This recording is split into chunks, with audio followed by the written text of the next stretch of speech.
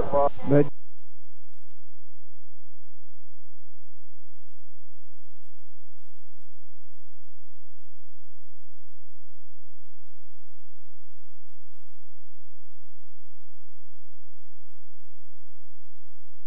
Porter, O'Shagney calls the will of the play.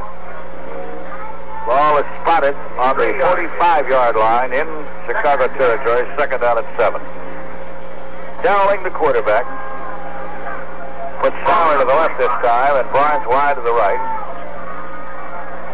Hands off again, and up the middle is Bogus, and he gets to the 40.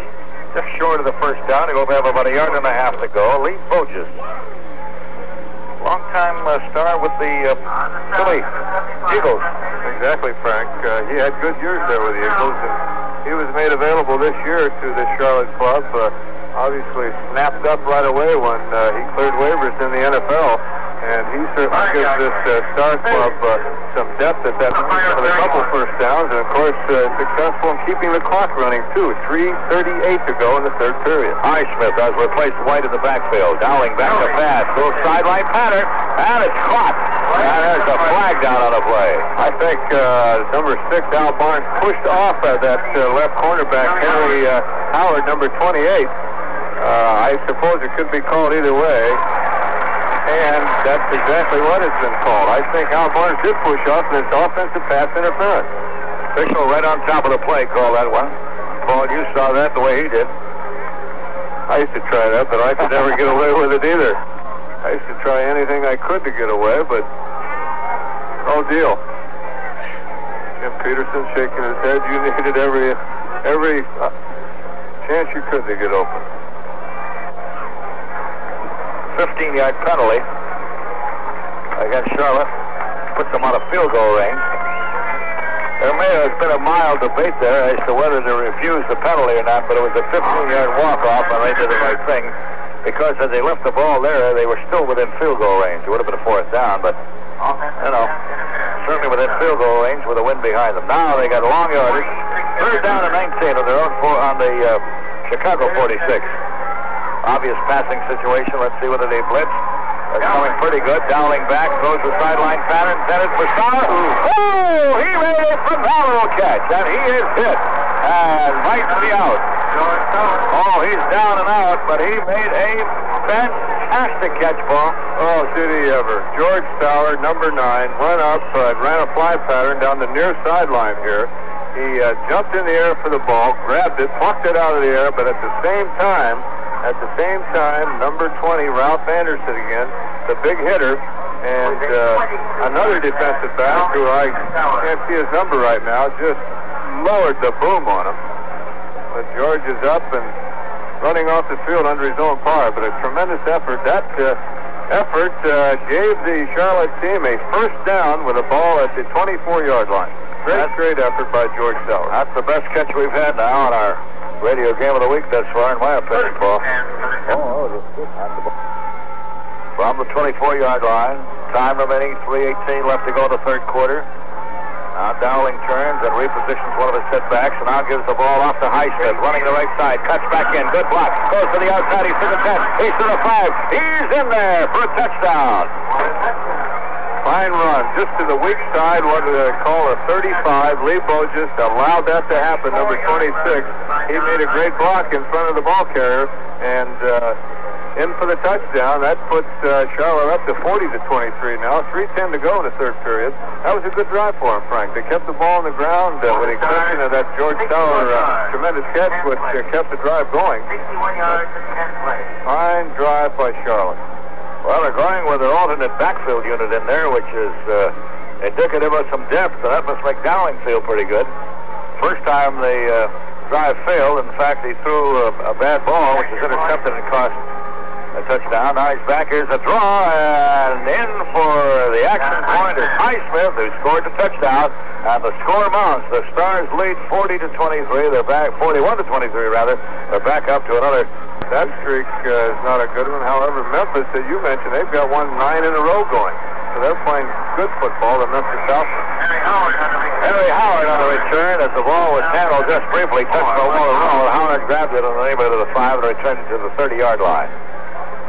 So the will put the ball in play, 1st and 10 from their own 30-yard line. Their problem, obviously, however, is still secondary. And you said, Paul, that's those are the toughest positions sometimes to fill in a young football team, finding the key men. Whenever you look at a successful football team, take a look at the 4 defensive backs. Who's back there? Most of them are usually experienced, and they're extraordinarily gifted football men. They're talented. Kappelman in the draw. Up the middle, Pinder. Gain, not very much. That's a veteran for John Elliott's diagnosed that one. Big fellow from Texas with the squeeze on him. Pinder gained 3. 2nd down at 7. The ball at the 33-yard line. 2:40 left to go in the 3rd quarter. 41-23. Charlotte leading Chicago. Wide right is Dolvin. He made a great catch a little while ago, but then fumbled the ball after he was nailed. Shifting defense by Charlotte. Kappelman back to pass. Being rushed from the side, throws it long to Kelly. Oh, he had it in his hands and dropped it, and it's ruled incomplete. Kappelman seems to persist to attempt to throw that ball down the middle that time. That was not even a spiral. That was kind of a wounded duck that flopped down through the middle. Kelly had a chance to pick it off, but he just, as he touched it, he took a pretty good rat back there from a defensive back and couldn't hold on. 3rd down and 7 to go. The ball at the 33-yard line of Chicago. That popped pretty good. The Chicago Fire, 9:48 left. Kappelman back to pass on 3rd down. Gets away from one man, and it's going to be horse collared. And Greg Lenz just pulled him into him, and Carter Campbell was also there. Number 80, John Elliott. Double zones on the outside that time on both wide receivers, which means when the quarterback, if he can read it in time, certainly should look for a secondary receiver, a tight end. Number 89, Jim Gesford, was downfield, but covered pretty well by our friend Bob Grant, number 61, a linebacker, running stride for stride for him. Kappelman does not have a chance, and it'll be 4th and 15 with the ball in Chicago territory at the 46-yard line. Crittenden will kick with the wind now. Richards upfield on the 25.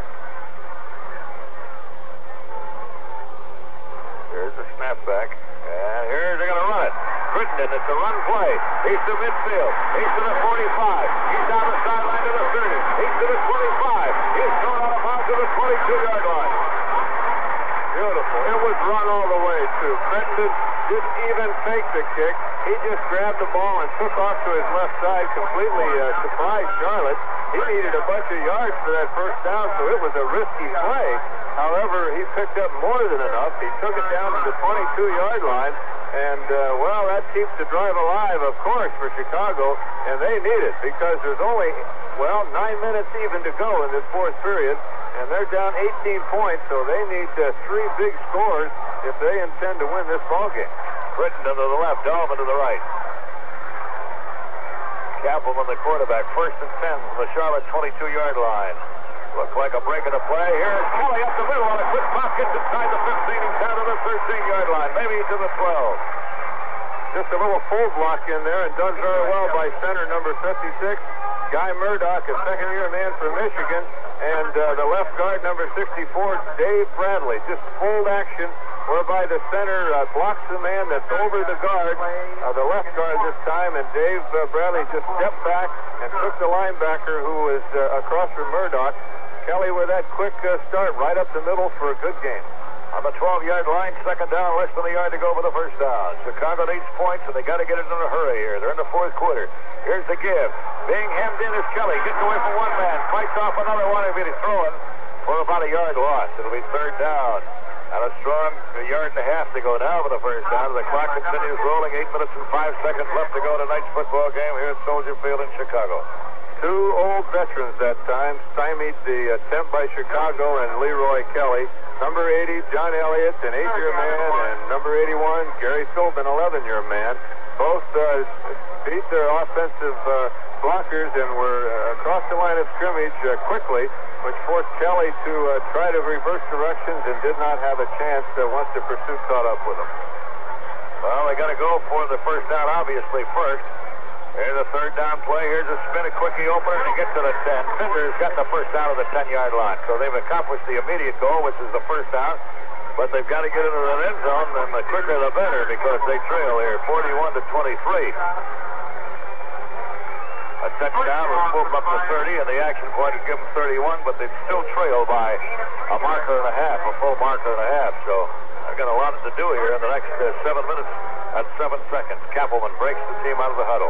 Ball is just short of the 10-yard line, so they could make the first down. Not quite goal to goal. Crittenden left, Dalvin right, Kelly in the slot to the left. Usually they pitch to Pinder on these plays. And they give to Pinder in a quickie pop. He's for the 5. He is in there. That time they fooled him. That time they ran inside. The time before, most of the times they've thrown the ball wide to him. This time he busted on a slant play right into the end zone. Boy, he got there in a hurry. Pinder's very quick. He reminds you of Leroy Kelly. 2 good fast backs there. 6'2", 220, Cyril Pinder. That's his second touchdown run of the night. You mentioned it, Frank. One on a pitch back, kind of a quick flip, and the other one that time just a straight ahead handoff. And he ran very well and into the end zone. That puts the Stars up 41-30, and they're lined up for the action point. All right, let's see. Every point is a big one. Here's Kappelman back to pass. Throws one over the middle, deflected, and it doesn't go. By the time of the field, the score, the Stars 41, the Fire 30. There's timeout.